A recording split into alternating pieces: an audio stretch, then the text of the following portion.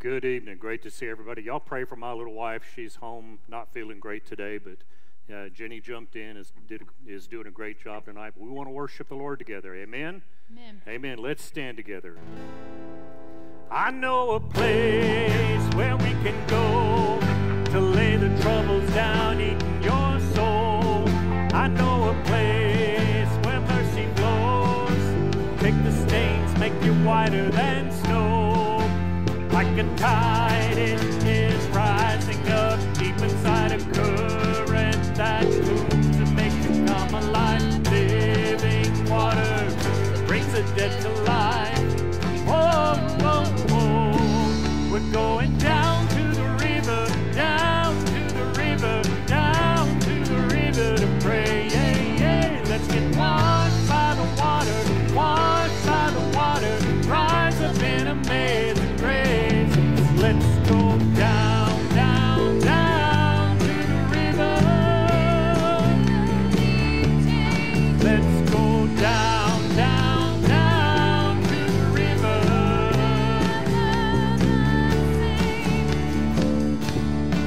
I've seen it move in my own life. Took me from dusty roads into paradise. All of my dirt, all of my shame, drowned in the streams that have made me born again. Like a tide, it is rising up deep inside a current that moves and makes me come alive. Living water that brings the dead to life. Whoa, whoa, whoa. We're going down to the river, down to the river, down to the river to pray. Yeah, yeah. Let's get washed by the water, washed by the water, rise up in amazing grace. Let's go down, down, down to the river. Let's go down, down, down to the river. Let's go down.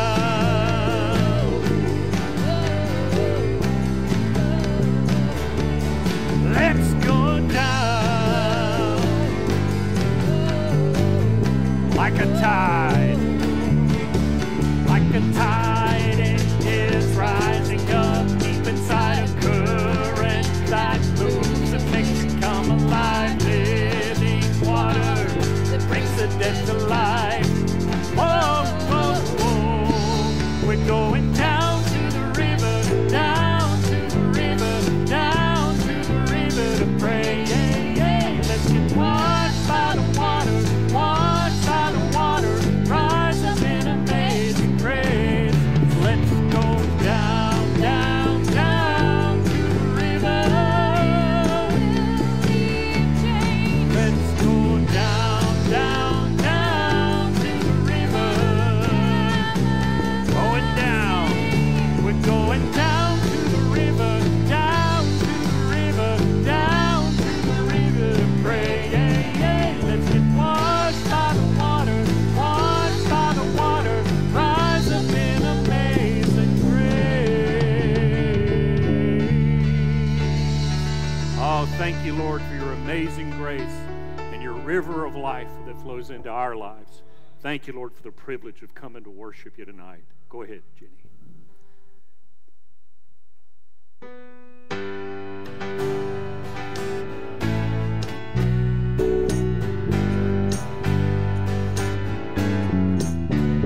I was lost in my shame, could not get past my pain till He called my name.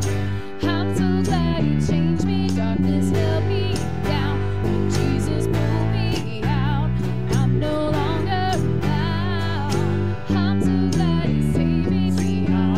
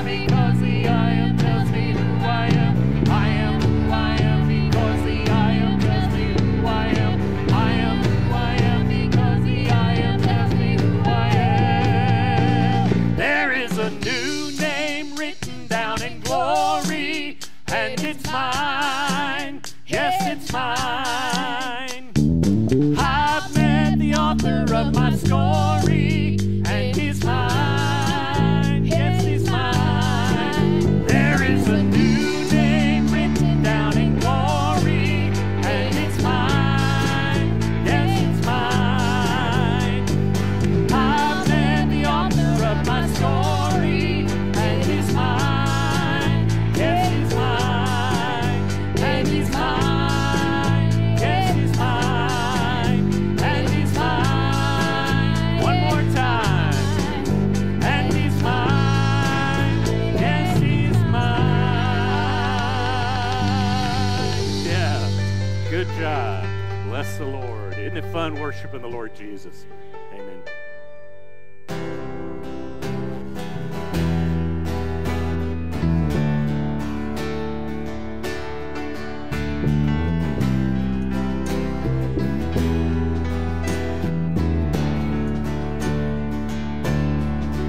You give life, you are love, you bring light to the darkness, you give hope, you restore every heart that is broken.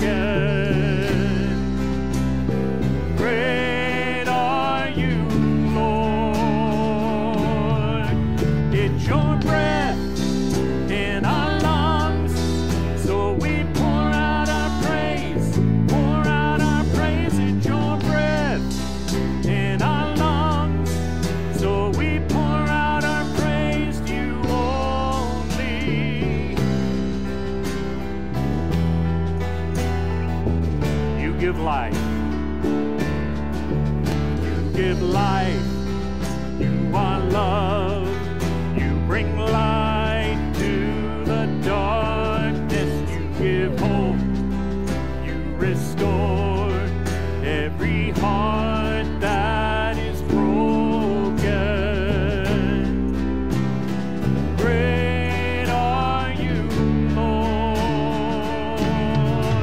It's your breath in our lungs, so we pour out our praise, pour out our praise. It's your breath in our lungs, so we pour out our praise to you only.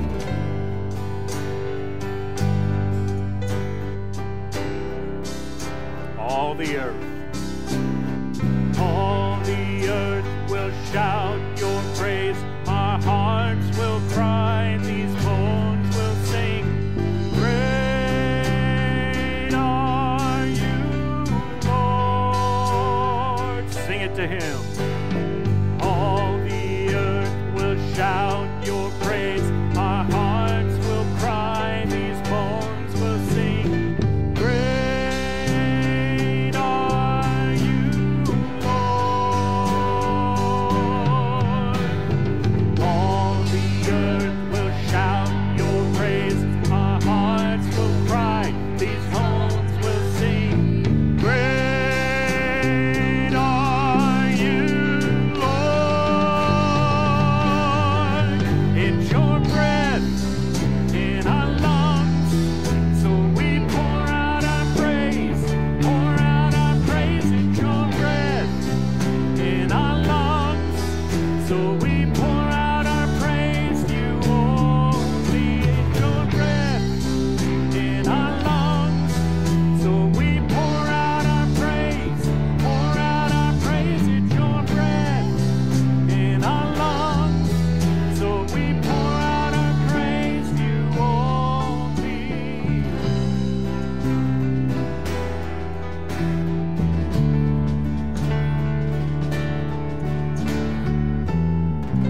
Amen and amen. Brother Todd, thank you so much for worshiping tonight. Amen. Thank you, kids, for singing with us tonight. Before you old people sit down, why don't you walk around, shake somebody's hand, hug their neck, tell them you're nice and cool and it's not hot outside. Amen. Tell them it's nice and cool and it ain't hot. Thank you, Stubby. Appreciate you, Bubba. No, it'll be okay. As long as I know it's there, I ain't going to get up there tonight. Amen, amen. Y'all doing a good job tonight. If you're with us online, well, God bless you. I'm glad you're here tonight and watching us on your TV, your tablet, your computer or whatnot. Like David Letterman called it, watching us out there on the worldwide internet. Amen. Worldwide internet. We're glad you're here. Glad everybody got to be here. I know you're having a tough week. This heat is something else. Something else. Had a heat index the other day of 120. Amen. And God help anybody that's working outside. And I thought, boy, I'm gonna have to remember that the next time it's 70 degrees in December. Amen. You know, you gotta pay the fiddler sooner or later. Gotta pay the fiddler. Amen. Amen. Brother Lonnie, it's good for the HVAC business though, isn't it, brother? Amen. They're running can to can't. I got a buddy that's got a shop there in Kaufman, and he's got my red truck and with air conditioner problem. And he was running around that morning with a Freon tank in one hand and the hoses in the other, and everybody there looked aggravated and hot. He said it's hard to keep people happy this time of year. So hot for this time of year. So be praying for the farmers and such, and that kind of thing. I never prayed so much for rain till I started growing hay, and then all of a sudden it became an important thing, right? It's always about us, isn't it? Psalms chapter 119. Psalms chapter 119. We're going to preach the longest chapter in the Bible, all in 15-20 minutes tonight. So amen, I hope it'll be a blessing to you. No, in reality, we're just going to look at verse 1 tonight and kind of give you an introduction into Psalms 119. For those of you that maybe hadn't got to be here with us on some Wednesday nights and online, I know last week we had Vacation Bible School going on. We're kind of looking through the Psalms in a sermon series entitled Songs for Life, because regardless of whatever you touch on emotionally in life, there's a psalm that's going to meet you right at the point of your need. And it is, in my opinion, one of the books, not that we don't need to know all 66, but if I only had a brief time to live and God was only going to really let me get to know 5 books of the Bible, Psalms would be one of those books. Genesis and Psalms, John, Romans, and Revelation. And you say, Brother Todd, where'd you get that list? Well, it came right out of my head. That's just Brother Todd's list. Ain't nothing special or sacred about it. Psalms chapter 119, of course, is the longest chapter in the Bible, 176 verses. Just about all of the verses talk about one thing, and that is the word of the Lord. If you really put a hard pencil on it, I mentioned this a couple of weeks ago and couldn't really remember all of them, but I think it's best really if you really put a hard pencil on it. About 5 of the 176 verses don't specifically, without kind of having to strain at it a little bit, talk specifically about the word of the Lord, but it's not redundant in the least. And it talks about in verse 1 the reality of a blessing that we're going to try to really get into and walk in the next few weeks as we kind of just look a little bit. We're not going to look at every verse in it, but we're going to kind of touch around through Psalms 119. We're going to kind of pull out a few little gems. Hopefully that'll be a help to us. Let's go to the Lord in prayer, and then let's read verse 1 together. Our gracious Heavenly Father, thank you for bringing us out in the middle of the week. Thank you, Lord, for the work week going as well as it has and the duties that we have to take care of. Be with our number that are all on the road. For, Lord, we have so many that are vacationing and going about, and we pray for their rest, their relaxation, and their safety. We thank you for the great week we had last week with VBS. We thank you, Lord, for the joy in those kids. We thank you especially for those that were saved and those of their family that are coming to know you. As, Lord, we see the fruit of those labors come in. We thank you so much, Lord, for showing us so many things that you are doing in us that are so far beyond us. And we thank you for that. And we just pray that your strength goes forth and that you get glory and that people get help. And Lord, we don't want to be remembered or anything like that. We seek no reward. We just thank you for saving us. We thank you for the cross, your empty tomb, and the reality, Lord, that you, sweet Holy Spirit, that you live in us. You help us. You strive with us. And you carry us through our griefs. It's in Jesus' name we pray. And God's people said, Amen. I believe date wrote this: the Bible contains the mind of God, the state of man, the way of salvation, and the doom of sinners, the happiness of believers. Its doctrines are holy, its precepts are binding, its histories are true, and its decisions are immutable. Read it to be wise, believe it to be safe, practice it to be holy. It contains light to direct you, and food to support you, and comfort to cheer you. It is the traveler's map, it is the pilgrim's staff, it is the pilot's compass, the soldier's sword, and the Christian's charter. Here paradise is restored, heaven is open, and the gates of hell are disclosed. Christ is its grand subject. Somebody say amen to that. Amen. Our good is the design, and the glory of God is its end.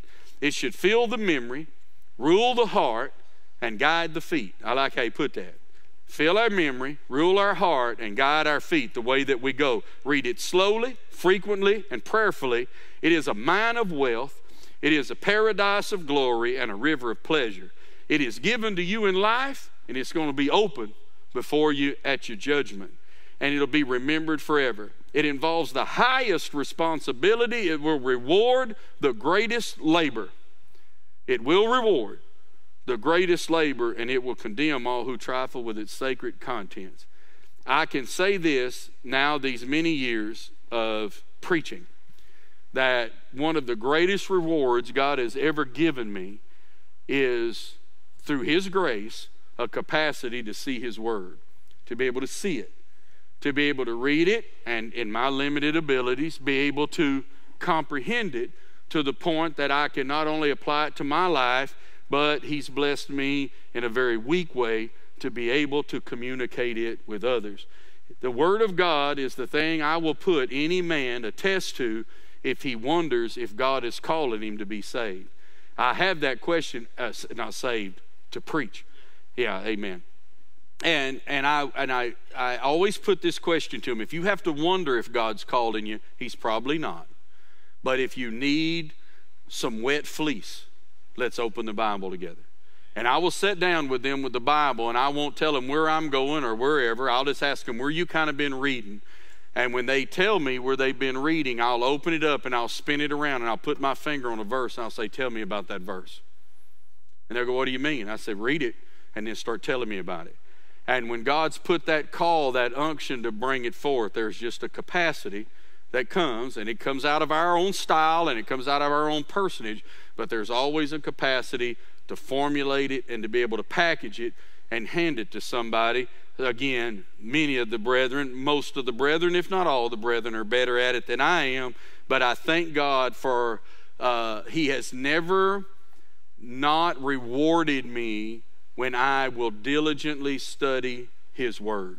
Psalms 119 verse 1 says this: blessed. Remember, we've run into that word a lot as we've preached through Psalms, right? We keep running into this idea of really being happy despite our circumstances, are the undefiled in the way. And when you see the word way, especially in the Old Testament, to the Jew, that meant the goings of their life. And so what he said is blessed are the people who are undefiled. Could we use the word holy? Holy, pure in the way that they go. Well, how do you walk in that way? Well, he talks about it here: who walk in the law of the Lord. Now, you are familiar on your outline, and hopefully you got an outline. If you didn't get one, raise your hand. I'll get somebody to run you one. Thank God. Glad you got one. 2 Timothy, if you're watching online with your Bible, 2 Timothy chapter 3, verses 16 and 17 says, all Scripture is given by inspiration of God. In other words, it means it's God-breathed. It is profitable for doctrine, for reproof, for correction, for instruction in righteousness, that the man of God may be complete. It'll mature you. It'll complete you. It'll enable you to be able to walk undefiled in the way, thoroughly equipped for every good word. Notice that word, thoroughly, not just equipped, but completely. It'll bring us to a point of maturity so that we can have a growing perfection occurring in our life. There are three things you have to have in your life if you are going to live in anything that looks like a state of revival. you are going to have witness, because if you don't pour out, you're going to rot. You have to pour out. God does not bless any of us to hold that blessing within the confines of ourselves. Blessing is for blessing. Amen? You get filled when you wring out. It's one of the paradoxes of the faith. If you get full and you don't pour out, you're just going to stagnate right there where you are. But if you will let God empty you out, then God will pour more in. And until you've been dog tired for the cause of Jesus, you don't know what it's like to really be filled. Okay? Because why would God go about pouring into something that has no outlet? If you got it, say, I got it. You have to. I'm sorry, my hearing aids, and I'm not teasing. Would y'all say just real loud, amen? Amen, because I don't think the fans are on, right? Okay, so anyway, Brother Todd's still kind of getting used to the hearing aid situation. My mother says lots of luck. Anyway, you've got to have witness, and you've got to have prayer. No one grows beyond their prayer life. Amen? All right, y'all know that. You say, Brother Todd, I already know that. It's funny. Prayer is one thing we know so much about and do so little of. The great sin of the American church is prayerlessness. If we would get to praying, we would be all right. We would see God move, and I start grinning because I'm coming to the conclusion that I didn't know how literal God was going to be about this 300 thing. You know, of just using a few people, and it's not the blessing, it's the blesser. Don't wait for God to bring us 1,500 people and then we'll do all this stuff, because he's frankly doing it right now. And y'all be praying, we might be on the hook for something else. I can't even tell you. I told David Gilmer the other day, I said, I'm telling you, if the Lord pays for this gym and he doesn't use one tithe or offering to do it, we're going to all be able to say, look here, it was the Lord's doing. Amen. All we can do is break the pitcher and call out, but it takes the fellowship. Honestly, I look around at the number of people in here on a Wednesday night, and I think of the things that y'all are getting done.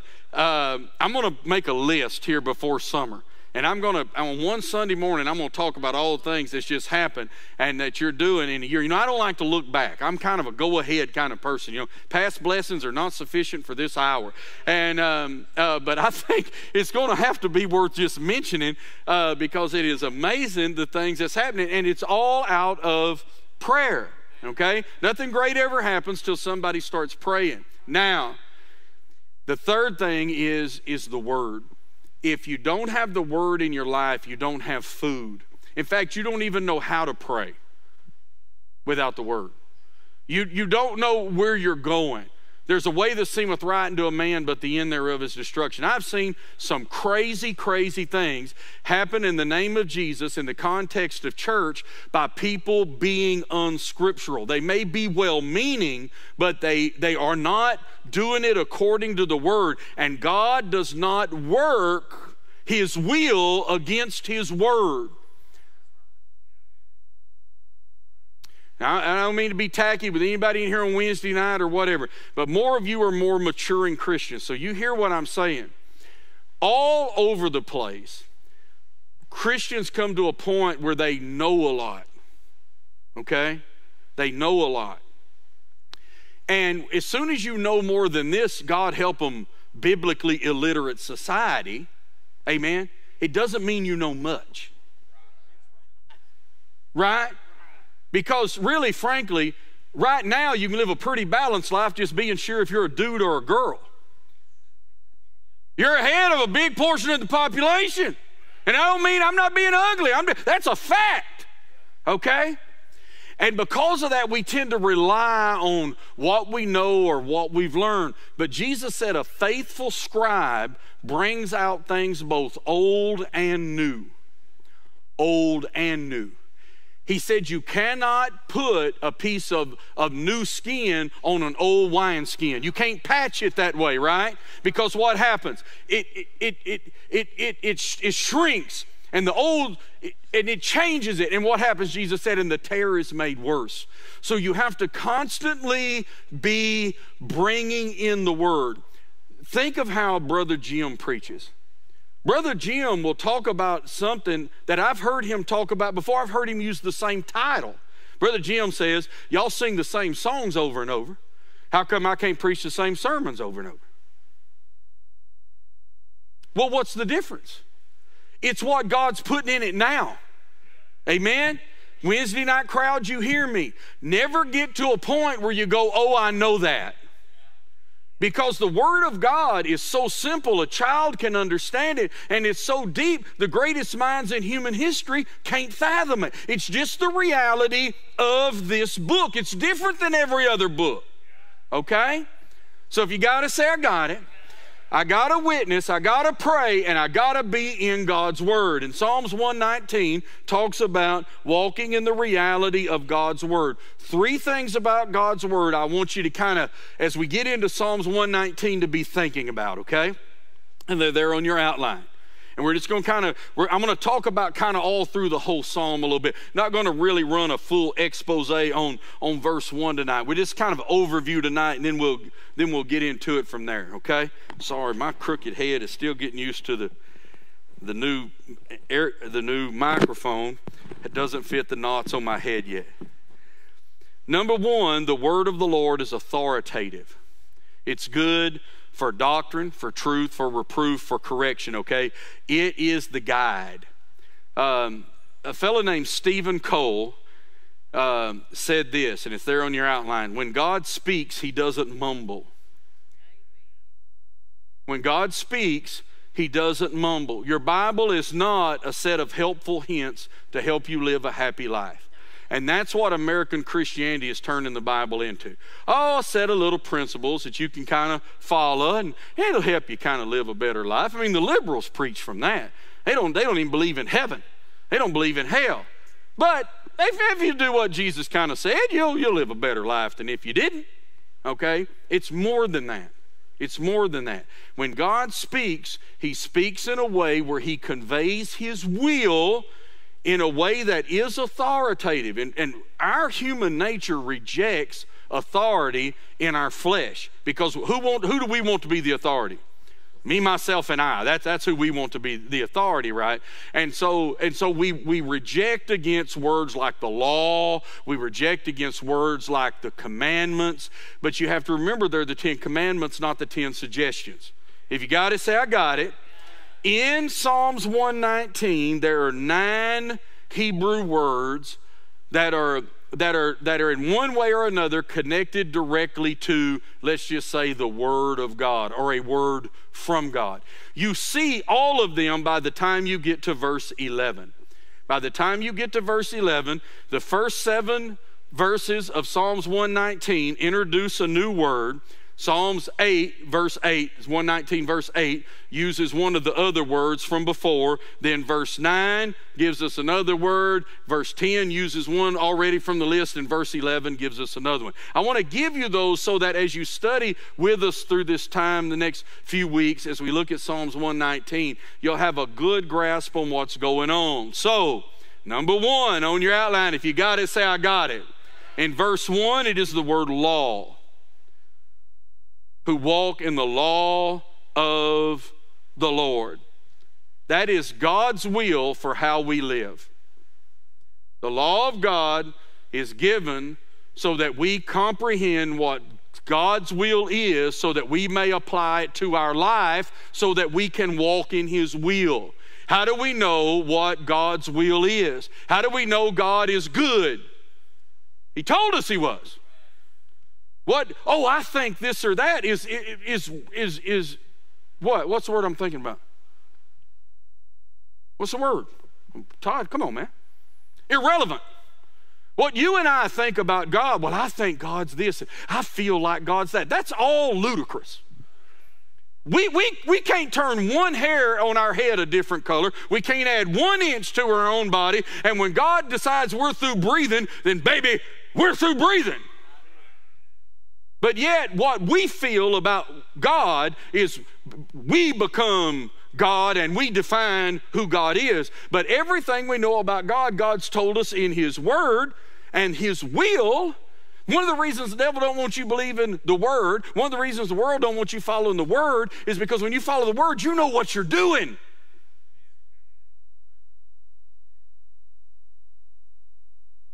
He created them in the word, male and female. Now, we've come up with 20 different genders. And as ridiculous as it all sounds, people are running around it believing it. Why? Because they will not accept what God has said in His Word. Nowhere in human history has gender and the sex of a being and the gender of a being been two different things. Never. It's ludicrous. But the world says, no, it's not. Brother Todd, you just don't understand. Well, I do understand what God has said. And He created them male and female. And I'll go with the Lord, and the Word of God says, let the Word of God be true and every man a liar. Just if you'll go with the Lord, you'll end up knowing what God's will is, and you won't be led by your feelings. You have to be led by facts. The facts of Scripture will take you over the mountain, right, Brother David? It'll fuel the engine, and it'll take you over the mountain. You live by your feelings, they're going to flip, they're going to flop, you're going to be double-minded in all your ways. You ain't going to be the little engine that could. You're going to be the little engine that tried to get up the hill and then just kind of got stuck. By the time you're 40, you need counseling because you're so stuck in life. If you got it, say, I got it. Number 2, in verse 2, we see the word testimonies. You'll see God's word called a testimony. A lot of times when you see the word testimonies used or a testimony used, you see it with the idea of a warning. A lot of times it will come can I use the word nuance? Nuance makes you sound so smart, doesn't it? You know, Gary, that's one of your words. You throw that around a lot, that word nuance, right? Mimi thought I misspelled it. Where did I use nuance at? Oh, look at there. Well, look how fancy I am. Make you want to talk like a Frenchman. But anyway, with the idea of a warning, number 3, in verse 3, you see the word called the ways or the way of God. You'll see it either way. It's the same Hebrew word. We put an S on it just however we're kind of flowing it in a sentence. And whenever you see God most of the time talk about His ways, He compares them to our ways. A lot of times when you see something about the way of God, you notice a contrast or a comparison to our ways. And what do you find? His way is better than our way. Okay, you'll see it all through life, in the Word and in practice. Verse 4 and number 4, you see the word precepts. God gives us precepts. Precepts are particular instructions. Particular instructions for doing a certain thing. Maybe have to do with worship, may have to do with prayer or something like that. But maybe in the giving of the law and the sacrificial system, you see it in the New Testament about we are given particular instructions. We are told particularly to give. We are told particularly how to give. We give in tithes. We give in offerings. We bring it to the storehouse. We don't pick and choose. We send it wherever we're members at. That's where we send our tithe to. We don't put a bunch of strings on it. We don't make sure the pastor don't use it in places we don't want. And so, you know what I'm saying? We give it a particular way. Now, you can do that with an offering all you want, but don't designate your tithes. Designating your tithes is a way to usurp authority in the church. It just is. Well, we don't give tithes, Brother Todd, but we'll buy the heating. And I was messing with Lonnie a while ago about heating and air conditioning. So we'll buy the air conditioner and we'll buy this and we'll buy that. Oh, you're going to tell the church what we need. Yeah, I'll tell you what I will do. I'll put the church parking lot in. Well, maybe the church don't want a parking lot. Well, I'll buy the church an organ. You know how many people are mad at Brother Todd in Kaufman County because I refuse to take their organ? Because they got an organ that they want their kid to learn to play, and they never did, and they're tired of it junking up their house. So, well, let's just carry it to the church. Call the church, hey, Brother Todd, we're going to give you all a blessing. That always makes me nervous. Hey, Brother Todd, I'm going to give you a blessing. I had one guy tell me, you're going to get to do my wedding this Saturday. I said, well, brother, I'm going to miss that blessing because that's my anniversary and I'm going to be out with my wife. Sorry, I don't even know you. But anyway, even if I did, I ain't skipping out on my wife for you. You go get another anniversary. I had May 24th before you did. But anyway, you see what I'm saying? Well, if the church has a need, we'll meet that need. Oh, so you just hold it back until you find something you think's a worthy cause. Don't never do that. If you do that, stop that. Now you do that with your designated offerings all you want. That's fine. God give you a heart for certain missionary or something like that, that's fine. But you do have to learn with your giving to give it to the Lord, and you let it go completely. And you have to realize everything I ever did in church, I did for Jesus.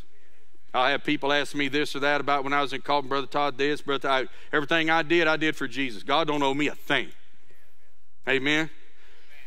He gives particular instructions, and I would just encourage you to follow the instructions. And I would encourage you to read the instructions. Brethren, I want you to raise your hand before, no, because that would be a vow. But hey, let's raise your hand and say, I will try to read the instructions. Put your hand up, all the men. Ladies, you don't have to. Y'all read the instructions. Men, hold your hand up. I will try to read the instructions. I got an uncle. He's an instruction reader, right? We're out one Christmas putting together a trampoline. Uncle James is like, hey, let's read the instructions. I'm like, hey, it's just a bunch of springs and a mat. Let's put it on. It's freezing out here, right? How dumb can it be? We got 20 people. Grab some springs, put it on. Well, Gary, we didn't do it by the instructions, and so the mat was a little off to one side. It wasn't off very much. So what do? I weighed 270 pounds at the time. I said, I'll tell you what I'll do. I'll jump up and down on it, and that'll square it up as the springs bounce around. Never do that, because what's going to happen next is something called shrapnel in the form of springs. And every spring that was pulled too tight, when I jumped one time, we lost 8 of them and killed Santa Claus all in one night. I mean, it was horrible. We had to pull it all off, find some more springs. What did we do? Read the instructions. 12 and 6, 3 and 9, right? These and guess what, Gary? It works. Read the instructions. So much of life can be lived so much more skillfully, and could I use the word easily, by just discovering what the Lord has given in the form of a precept and just believing Him enough to do it His way. All right. Number 5, and in verse 5 you see the word statutes. And when the Word of God uses the form of statutes, it's talking typically about the binding force and or the perseverance. Hey, Chris, would you get me a water, brother? I'm about to start coughing. Thank you, Bubba. It talks about the binding force and the perseverance of the Word. In other words, it'll last. The Word of God will last. Number 6, and verse 6, you see the word commandments, which simply means God is giving orders. God is giving orders. God is giving dictates. He's not giving suggestions. Sometimes He lets you walk to a fork in the road, and He lets you pick whichever way you want to go. But there are some things God has just laid down and said, these things you shall do, and these things you shall not do. Number 7, you're going to have to write small, because I decided to add this other word for you. Judgments/ordinances. Yeah. You're going to have to write little. I didn't give you a very big blank. Judgments and or ordinances. Whenever you see those words in your English language, and in particular in your English Bible, in particular here in Psalm 119, it is the same Hebrew word. It's just how the translator decided to translate it. Does that make sense? Amen? You got me? So it's the same Hebrew word. That talks about the justice rooted in God's character. Okay? The judgments of God are like a wise judge considering the human situation. And He's making ruling on what's right, what's wrong, and how He's going to go about dealing with it. When you read the book of Revelation, you see the angels and you see the people in heaven singing and talking about God, how just you've been in your judgments. How just you've been in what you've done. Thank you, Bubba. Ooh, that's a nice little one. That's handy. Chris fancy. Tanya made him fancy. He married so far over his head he couldn't help it. He got fancy. Now, she's classy, but we just call you fancy, all right? Isn't it funny how the Lord elevate a man? How a wife elevate a man? Amen?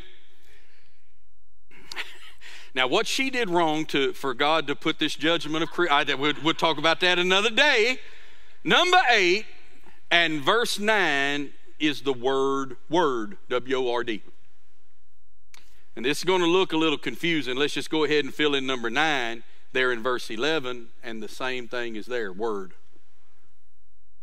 The best way to translate the Hebrew word for number 8 there in verse 9 and in verse 11 is to use the word word, but it's 2 different Hebrew words. Does that make sense? There's 2 different Hebrew words that are translated here, word, okay? Expression of thought, okay? Verse 9, it just specifically means God has spoken. In verse 11, you'll see it a lot of times God has spoken with the nuance of a promise. Okay? And they're just 2 different Hebrew words, and I could say them, but none of us would know what they are unless we speak Hebrew. Okay? But there's 2 different words, and most often they are translated simply by the word. If you got that, say I got it.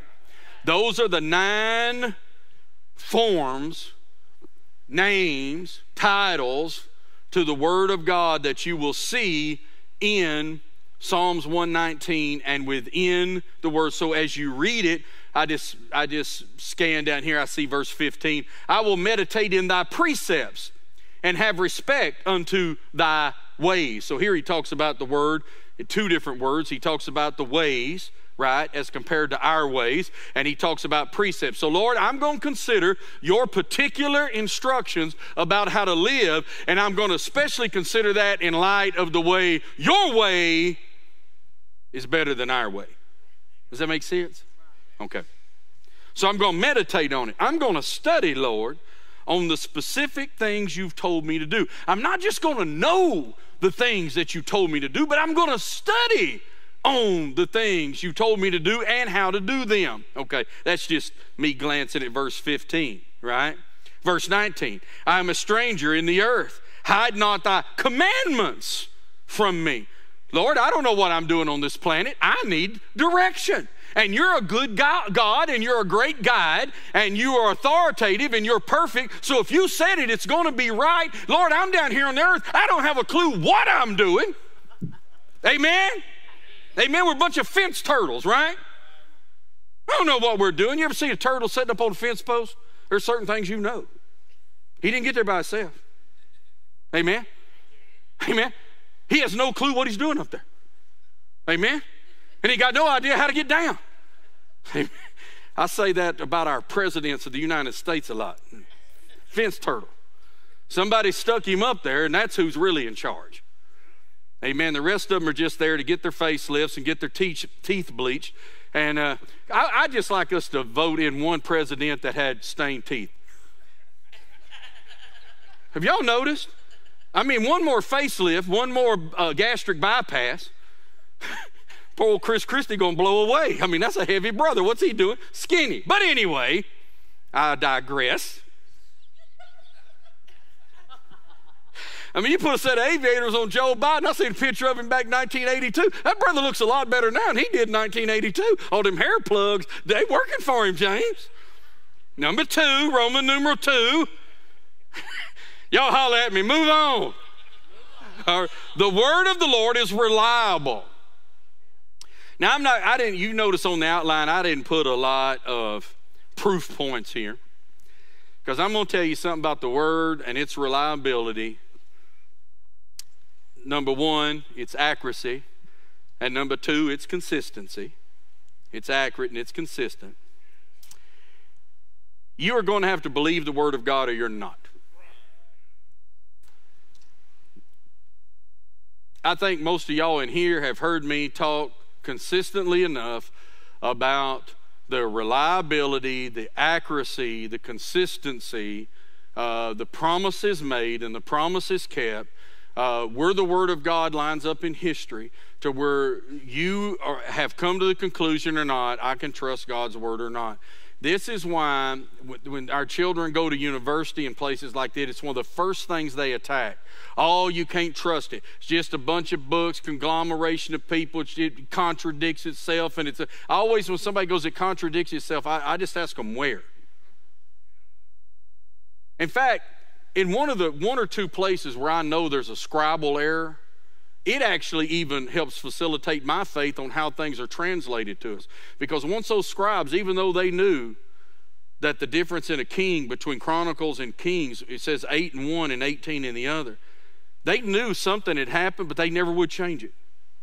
They knew he probably was 18, but anyway. So, but that's not the Bible being inconsistent. That's not the Bible contradicting itself in truths. Okay? And when you understand that the Bible's 66 books long, written by so many different authors over a period of, Job lived in the time of Abraham, so that's about 2,000 years before Jesus was born, all the way up to about 100 years after Jesus was born. All that time in there, different people, different educational backgrounds, different situations going on politically, all of those kinds of things. And you see how it's written and you see how it flows. I'm telling you guys, it flows like a river, and it proves one point, that Jesus is God. He was coming into the world to save mankind who could not save himself. He did it on the cross. He rose from the grave and defeated our greatest enemy. He's got promises left to keep. He's going to keep them. He's going to come back. He is the absolute ruler and reigner of everything. And one day, when there is no more universe, because we don't need it, he'll be the king of all of it. And time is no more. And time, space, and matter, God is done with them. It'll be the way he says. He always keeps his word. It's accurate. Now, your Bible's not a science book, but when it talks about science, it'll be accurate. When it was talking about things moving on a curve and those kind of things in Isaiah, when everybody was thinking the world was flat and all the people who had all the initials behind their names were thinking one thing, God's saying another thing. When it talks about kind after kind, guys, that's still how creation's happening. I'm sorry. You say, but Brother Todd, you put these birds on this island, they're cracking these rocks, their beaks get bigger. Hey, okay, that's called microevolution. I got no problem in that. That's obvious. Any idiot can see that. But that thing don't hit on that rock until it turns into something else. That bird don't hit on that rock till it turns into a dinosaur. It don't hit on that rock till it turns into a dog. It's kind after kind. And there's no evidence whatsoever in the record of macroevolution.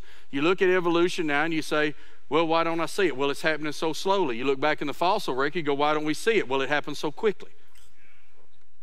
I mean, come on, which is it? Which is it? I seen a little old picture the other day of dinosaur. They had feathers all over it. Little raptor, they had feathers all over it because they got to get these kids to think them dinosaurs turned into birds.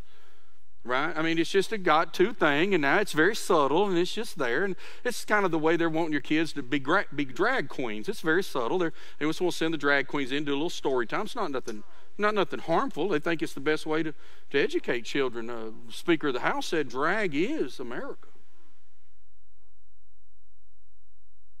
I mean, they're the experts. I'm just a hick from Rosser.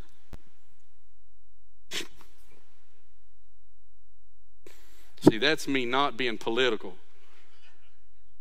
It's accurate. It's consistent. God's word speaks to the human condition. It speaks to the human condition in every age. Oh, you can't, the Bible is too simple. These times are too sophisticated. The Bible says there's nothing new under the sun. And while people's knowledge increases, oh, by the way, just the same way God said it would in the last days, that men would run to and fro and their knowledge would increase. And if we ain't a to and fro running people, I don't know who he is.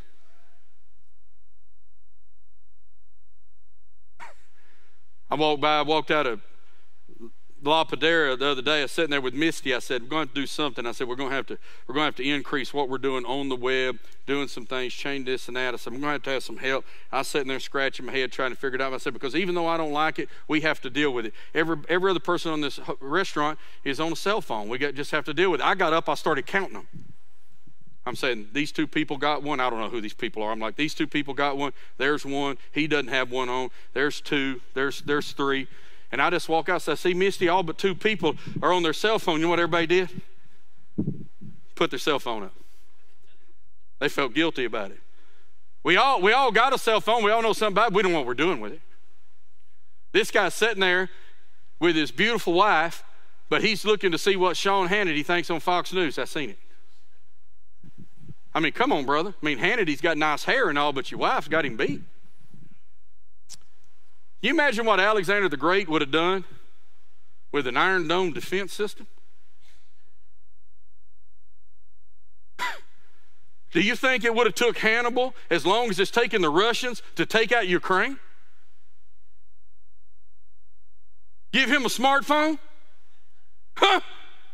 He been dropping them elephants out the sky on them Romans, Gary. Running to and fro. Know so much, we know so little, we think we're so complex. We're not complex. We're the same way we always have. Greedy, selfish, narcissistic, covetous, lied, cheating. Can't be happy with anything we got. Got to have somebody else's wife, somebody else's car, somebody else's truck. People the same. People been causing drama. Did you read Genesis? That's a soap opera, people. Can you not see Potiphar's wife and Days of Our Life being, it's right there. Now some of you young people say, huh? So these old people know what I'm talking about. As sands through the hourglass, so are the days of our life. Now we wasn't Days of Our Life people. Me and you was all my children people. Amen. All my children, lunchtime, every day in the summertime. Anyway, that was my first thing. I gave up my man card. I still haven't ever driven a minivan, but I did enjoy soap operas. So anyway, but it's consistent, and it speaks into our condition right now. I'm telling you what, still the best way to raise kids, still the best way to live a marriage, still the best way to follow the Lord, still the best way to run your business. You recognize, don't you, that every successful business on this planet runs off the principles of Scripture. You know that, right? I was at a TASB convention, Texas Association of School Board Members convention one time. They were talking about strategic planning, and I was sitting in there and I was talking to them, and I'm just sitting there noticing that a whole lot of this stuff looks plagiarized from Solomon. I'm like, there's some Bible here, right? So they get done this long spiel, and it's a good little deal, and I get up and I walk up to the guys that developed this strategic planning model that they're selling to these intellectuals and know-it-alls and the people they tell us we have to listen to. It's like Bill Gates, all of a sudden, I have to listen to what he thinks about COVID-19. I thought he was just rich. When did he become a doctor in microbiology? But if you're rich enough, I guess somebody will listen to you. But anyway, so we're sitting there and the thing gets done. I walk up there, I'm asking guys questions. A lot of us is very in tune. And I said, fellas, how much of this y'all get from the Bible? I don't know if they're saved or lost. One guy looks at me and goes, all of it. And I said, all right, break it down. He goes, I used to pastor this church. I was a youth minister for 20 years. We got to noticing this stuff works across the board. Everything's done in faith. Everything's done in faith. And they went to talking about it and this and that, and they go, man, we box this stuff up. We sell it. We put a lot of flashy stuff on the computer screen. He said, these superintendents buy it up like it's the newest thing. I said, ain't that something? If they knew their Bibles, they know they already have this program down there at the school. It's consistent. When you're in doubt, follow the word. If you got it, say, I got it. 7:55, let's move on. The word of the Lord is authoritative, it's reliable, and it's powerful. And it's powerful. Number one, it saves. Let me just give them all to you. I'm going to fill them all in and we'll talk about them all at once. It saves. Did y'all put that? Yeah. Would you just write up there, calls me to live? Most of the time, when the word that literally means calls me to live is used in verses 25, 37, 50, 88, 93, 107, 144, 149, 154, 156, and 159, it talks about revive me. But it literally means calls me to live. Not all the time it's translated revive. Sometimes it's in the context of coming into the kingdom. We come to life in Christ and we live our life in Christ. You understand that when you got saved, you stepped into a perpetual action. God is always saving you. He will always be saving you from now on. Okay, does that make sense? Amen? Okay. And so the word, and you see there, I just put down the places I could find in Scripture, in Psalms 119 where it talks about it. It saves us. Number 2, it sustains us. Verse 50, verse 57, verses 61 through 64, 75, 76, 92, 165.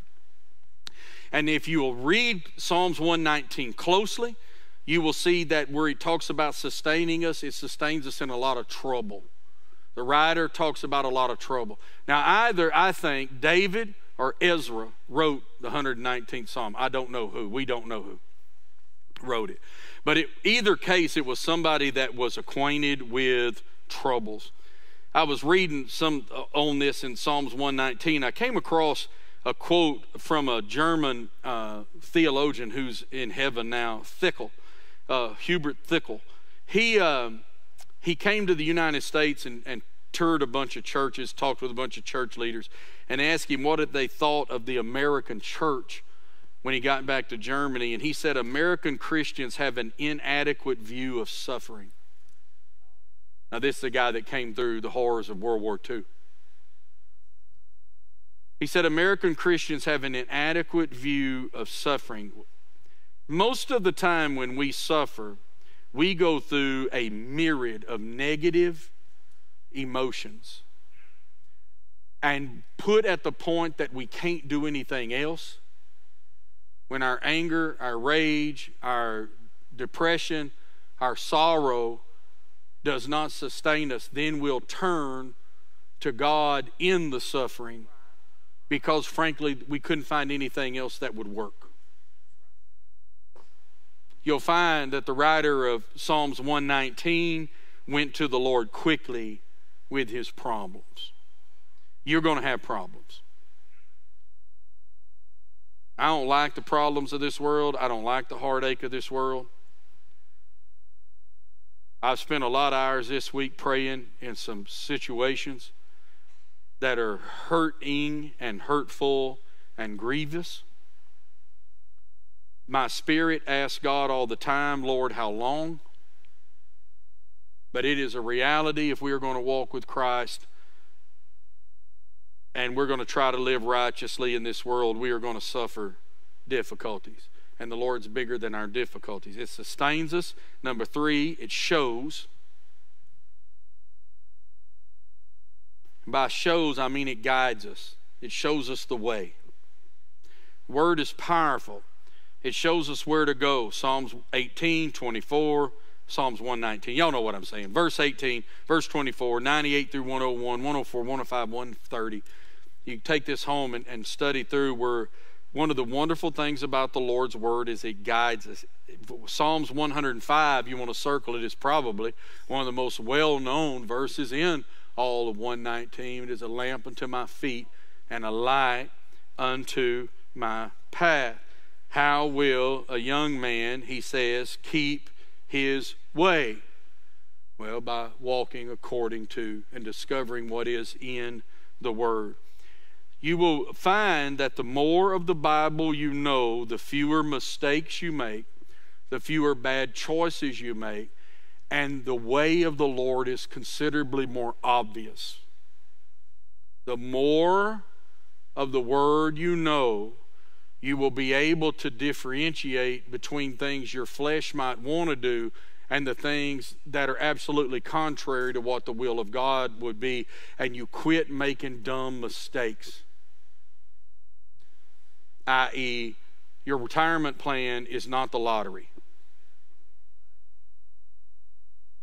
You don't need another wife.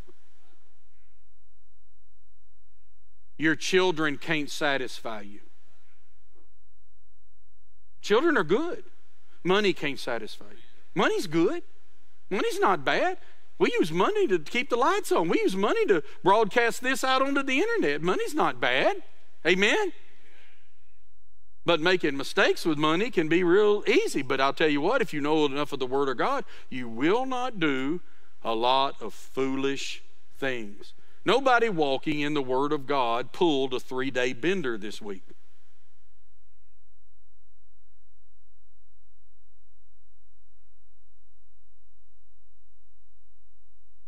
You will not be drunk for a month if you'll follow the way of the Lord. You won't live in the destructive things that come out of that.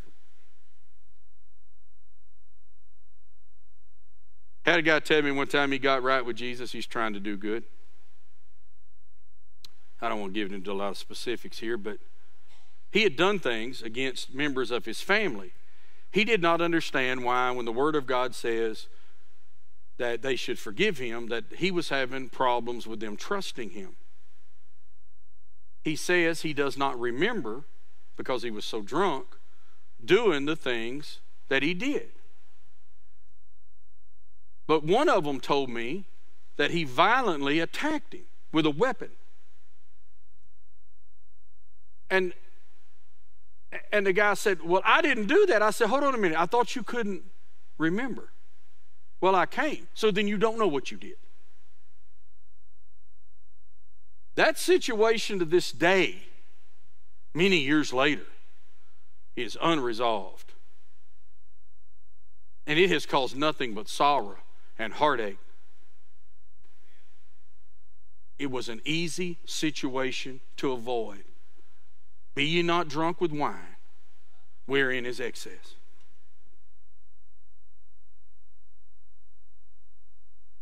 Are you following me? Life gets considerably simpler when you know the way. When you got a compass. When it doesn't matter how dark the woods are, if I can get my light and we're trying to go north, and I go, hey, we go this way. How do you know? Needle's pointing that way. We want to go north. Here is a good guide. It's saying here. And all the other directions and all the other pitfalls, you never experience them. You give me a man and a woman, husband and a wife, a set of kids surrendered to God's Word, everything gets easier. And for those of you who've got kids, let me tell you, get them to come to a point and do everything you can. Now, one, you got to preach it, and two, you got to try to live it so that you look consistent. Okay? But when you do that and your kids come to a point where they recognize the authority of God's Word, they'll surrender to it even when they don't want to do what you say. I'm going to tell you something. Raising Mason and Margie, two people, two believers, who they came to the Lord young, praise God, and they tried to, none of us are perfect. None of us in the Peavy house have ever been. But we try to follow the Word of God. It's amazing how, when a teenager is wanting to do thus and so, and you go, well, the Word says.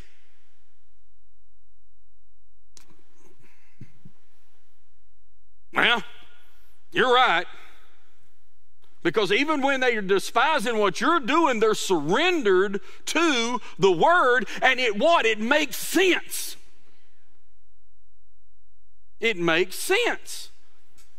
Best thing you'll ever do. Try your best to live the Word. You're not going to do it perfectly. God knows I didn't.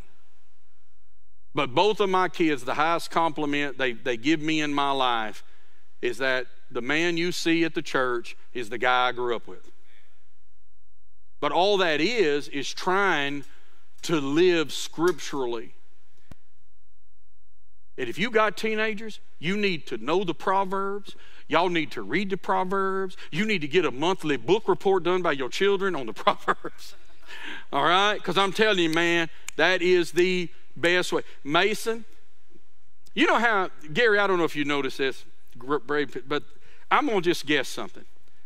That the things about Nick that got on your nerves the most are the things that you perceive as weaknesses in yourself.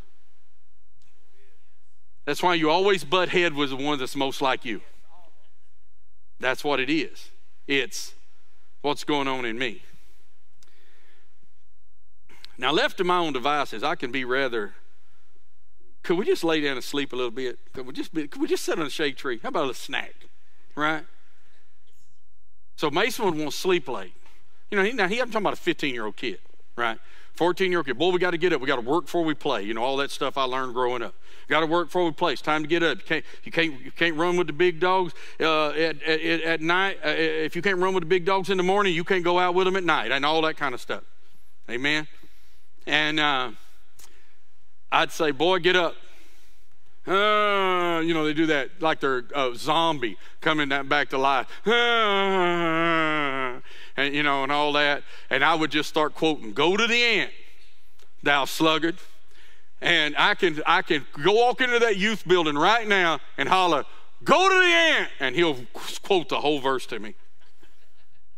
But here's the thing. He himself, even as a teenager, not a perfect kid, but he recognized the authority of God's word and realized it was bigger and big enough for him.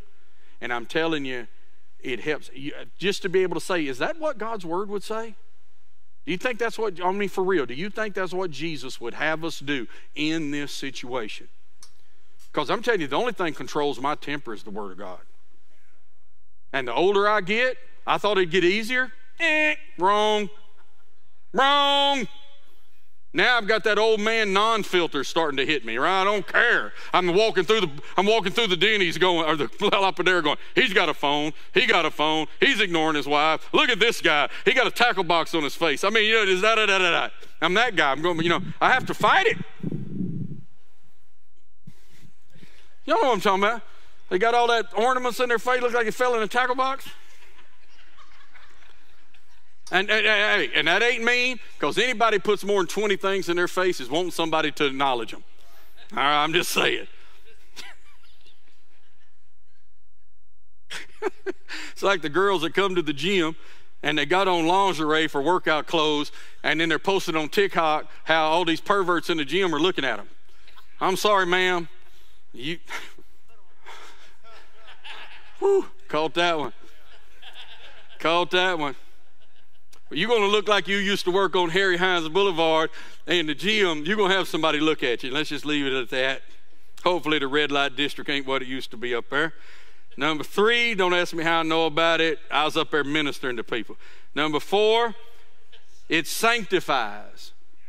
It sets us apart and enables us to live holy lives. Verse 9, 11, 36, 37, 133. I want y'all all to look at me. On the internet, put that camera on right there, guys. On the internet and in here. There is nothing wrong with living a pure life. There's nothing unmanly about it. There's nothing unbecoming about it. Without holiness, no man will see God. Holiness is where we strive for. Did not Jesus respond perfectly in every situation? I want to be like Jesus. There is nothing wrong with living a set apart. That's what sanctified means. You are consecrated, set apart for holy service. And the Word of God will help you walk in holiness. And I'm going to tell you something about walking in holiness. I want all y'all look at me. If you'll walk in holiness, you will not cause harm. You will not cause harm to your children. You will not cause harm to your spouse. You will not cause harm to your community. I'm going up to the appraisal district Friday, to tell them that they allowed a crackhead to set the appraisal price of my house. That he broke in, high as a kite, right? And just, wished I could sell that house for what they got it appraised for. When I walk out of there, I'm going to conduct myself in a way to where everybody knows in there that I am more concerned with living a holy life than I am with getting my taxes lowered. I got a horse to sell. My mama laughs at me, says Todd will undercut his own self because I will not do somebody wrong in a deal, because it's just a horse, it's just a truck, it's just a brush hog, it's just a pile of fencing. Are you following me? I still have people walk up to me. I was selling this horse one day. Somebody asked somebody, I was at auction, and I told them, I said, look, guys, I rode in here with my integrity, and I'm going to ride out that door with my integrity. And 20 years later, I have guys walk up to me and tell me that. I have walked up to guys, and I can walk into a horse sale and say something, and to this day, a whole set of absolute heathens will say, if Brother Todd said it, it's that way. Now, I'm not bragging on myself. I'm just saying. Are y'all following me? If you're more concerned with being godly and more concerned with somebody coming into the kingdom, you can conduct yourself in a way to where you are a blessing. I want my wife built up. I do not want my wife torn down. Am I so weak-minded that the only way I can feel good about myself is for her to feel bad about herself? Guys, that's where serial killers come from. That's psychopathic.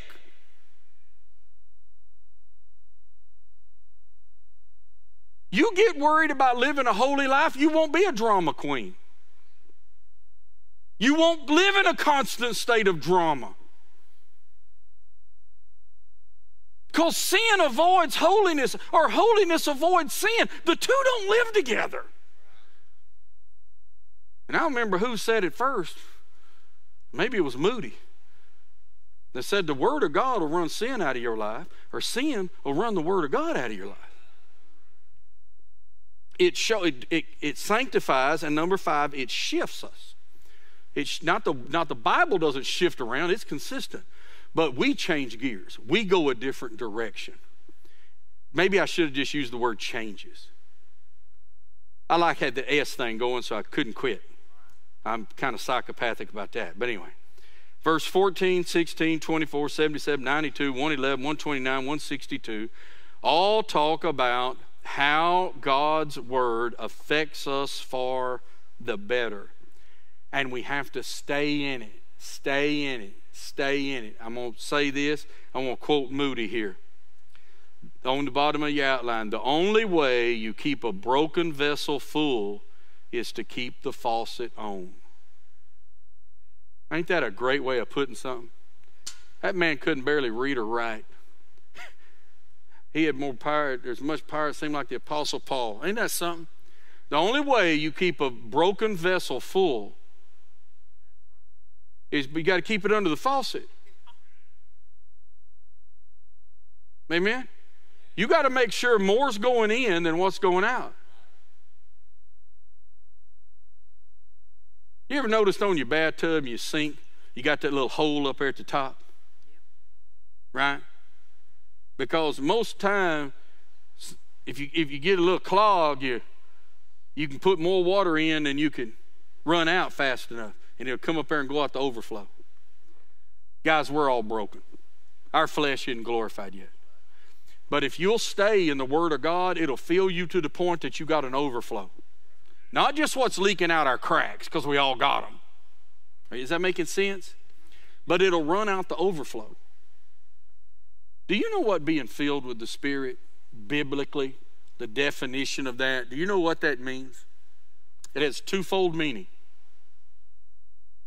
One, it means controlled, right? Be ye not drunk with wine wherein is excess, but be filled with the Spirit, right? Alcohol controls a drunk's brain. Amen? So don't do that. That's bad. But rather, let the Holy Spirit control you. The other way is it flows out. People would see Peter and them, and the first thing they knew is they were filled with the Spirit. People saw Stephen talking, they knew he was filled with the Spirit. What am I talking? It's an overflow. How do you keep a broken vessel in overflow? Because all of us live in a sinful world, and all of us deal with the devil, and all of us are dealing with a flesh that's not been glorified yet. All of us are dealing with a flesh that gets sick. It's easier to live spiritual when you feel good. Amen, Jay Cecil? I mean, brother, with everything you've been through, physically it just hammers on you. So what do? You can't just live off the amount of the Bible you have, because you got plenty of it. But I need more, not less. When you're in drama, when you're in difficulty, when there is a health issue, when there is grief, it's more, not less. When the strain is on, it's more, not less. Don't coast. Because if you shut off the tap, it's going to leak out. And you don't know what a day's going to bring forth. I told Chip when he walked in the door today, I said, boy, it's good to see you. I'm glad y'all back. I'm glad that's behind you. If you don't know the story, and most of y'all do, the trial was all the past 2 or 3 weeks. They were down there in Seguin and all that stuff. And praise God, it looks like some measure of justice is given. If you don't know, you're online. That brother right there in that green shirt, if you see him on that camera, lost his daughter, his firstborn, and their oldest girl and son-in-law to a neighbor, murdered them. When that phone rang about 10 o'clock, 11 o'clock at night, Chipster, me and you better been full. Because when we walked in that sheriff's office to get them 2 grandkids of yours, and brother, no man could have done better than you did that day. I'll say it right here in front of God and everybody. Y'all would have seen that brother walking. I mean, there was something God was putting in him, only God put in you. And pick up his grandkids and go out to that house a few days before Christmas, start grabbing Christmas presents, try to get them kids back home and give them some kind of stability when their whole world's been turned upside down. That phone rang that night, and Danita's telling me what's going on, crying her eyes out. I can barely understand the words she's saying. I'm going to tell you something. Danita Willis didn't need Pastor Todd to run to the spout.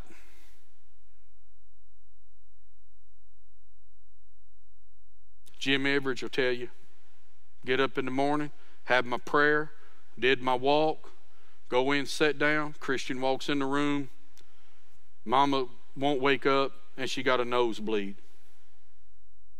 And Brother Jim's 28-year-old daughter, Tiffany, had died with a brain aneurysm in her sleep. And it was her 5-year-old grandson that was living with them that they have since raised, and he's married now and in business, praise God. And Brother Jim will tell you, when you have to go to your knees with your wife at the side of your dead daughter and say, the Lord is given and the Lord takes away, blessed be the name of the Lord, and mean everything you say.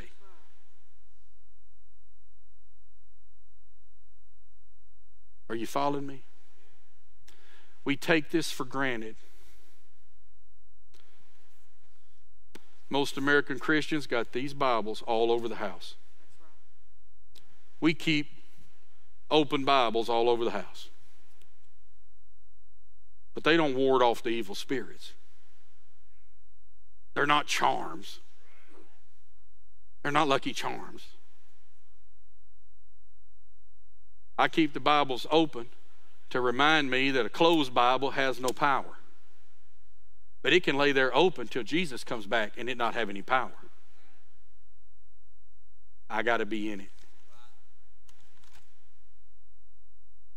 I have found I know less about it now than when I started. That God amazes me with stuff every day. Guys, glancing at this while ago, verse 19, y'all going to hear a sermon on that. I just touched on it. But God gave me something there in verse 19 when I looked at it. I'd never seen it. It's so full. It's so rich. I know a man that knows some people that when the Iron Curtain was over Russia, had 2 pages from the book of James.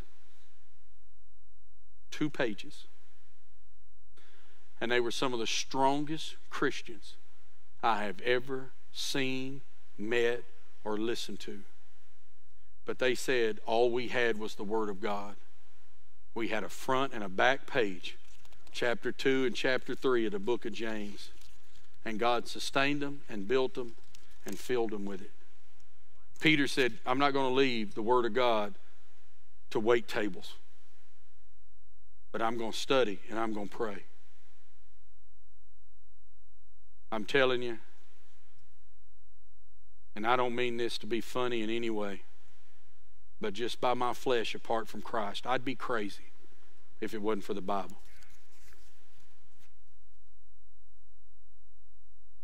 And I'm not saying it to be funny. I'd be crazy. I'd be absolutely bereft of my brains right now if it wasn't for the Bible. Best thing anybody's ever given me is a Bible. Best thing I ever give anybody that I could put in their hands is a Bible. Let's pray. Every child of God in this room and every child of God watching me online right now, ask God to give you a burning heart for His Word. If He doesn't give you a burning heart for it, you won't have it. If you're not trying to read your Bible every day, start with a verse. Get up earlier tomorrow morning, set your alarm a little earlier, read a verse, read a chapter. Find that it is not a lamp and a light. This Bible is the way to salvation. God has laid out His gift of salvation that He wants to give to every man, woman, boy, and girl that hear His call. If you're in this room and God's calling you, this Bible is a love letter to you. It tells you you can't, but He can. You can't, but He wants to. He's able to save you, and He wants to save you. And it talks about every way and everything He did to do it. His promises are there, and His way is sure, and His words can be trusted. If you're online and God's calling you to be saved, ask the Lord to save you tonight. Just pray, talk to the Lord, ask Him to save you, and then give us a call, shoot us a text, send us an email. If you're in this room, you've never asked the Lord to be your Savior, but you'd like to, and you'd like me to have somebody talk to you after service tonight, would you just raise your hand? Brother Todd, it's time. God's been calling me. I need to be saved. Just raise your hand high. Dear Lord, dismiss us in your fear and in your favor. Help us to grow in your word. Help us to know more Bible when we come in here Sunday and we know now. It's in Jesus' name we pray, and God's people said, amen. Y'all get out here. Have a good night. Stay cool. If y'all know any old people that have bad air conditioners, anything like that or something, make sure the church knows about it.